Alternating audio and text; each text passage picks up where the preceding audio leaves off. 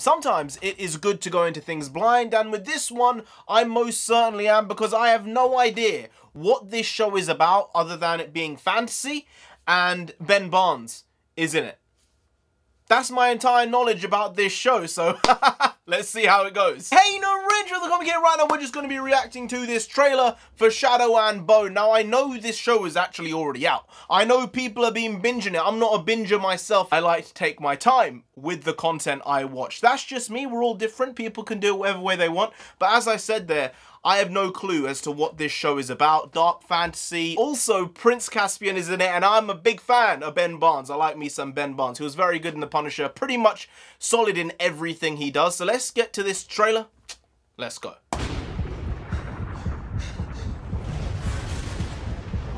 Is that a pirate ship? No, there's a demon straight away. All right. You're safe now. Tell me what happened in the fold. What saved you? You won't believe me, but it was a sun summoner. A sun summoner.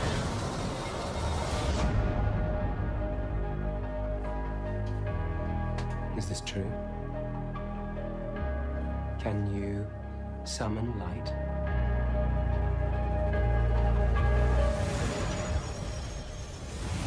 Oh. She's real. Our enemies are threatened by your mere existence. The whole world will be after you. The prize is 1 million Kruger. Bring me Alina Starkov. Am I a prisoner? All of Ravka is. Until you and I enter the fold and destroy it from within. So no pressure. Everyone is looking at me like I'm the answer. Bring the light. Oh, she's in it. Okay. Again. She's being trained. More powerful than you or me. The two of us together. Is he darkness? Is that why? Good girl. Now the work begins.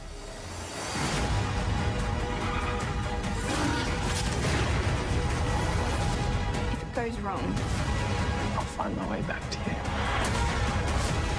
How many bullets do you have? Not enough. She'll realize she has only one equal. Yeah, that's what I said. And there never will be. You have no idea how much larger a role you have to play.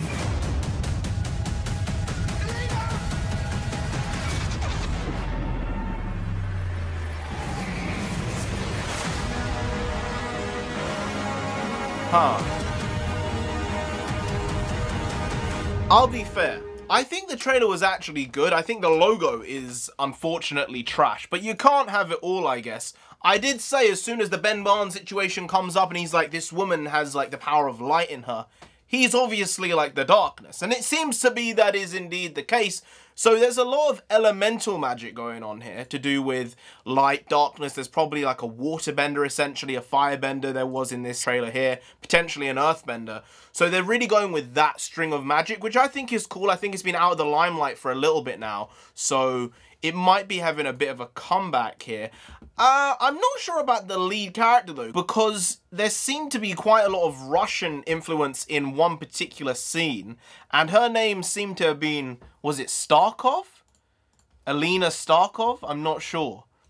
But my girl is not looking the Rusi. She's not looking Russian. I mean, what does looking Russian really mean? There are like East Asian looking Russians because the border Russia has with Mongolia, and like it kind of makes sense, I guess. You know what? She could be Russian. The name throws it off, but she could be Russian. I suppose when you just think around a problem, you kind of find a solution one way or another, and I think they may have done it there.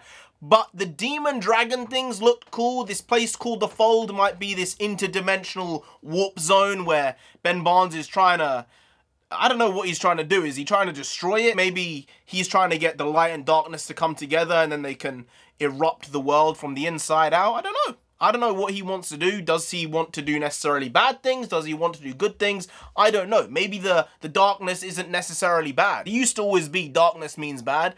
Sometimes darkness doesn't mean bad. Sometimes there can be too much light. If you remember in Yu-Gi-Oh! GX, throwing it back to the good old days there was a season where the light was the evil side and the darkness was trying to like balance itself out with the light, which was an interesting concept for me to watch as a kid. But now watching as you grow up, you kind of understand the way that there needs to be some type of balance. The balance in the Force, I get it. Maybe he's not a bad guy. He comes off a little villainous, right? A little sketchy, but he's so handsome that you kind of just like, is he really bad? Is he really bad? I don't know. But yeah, good trailer. Maybe I will check this one out.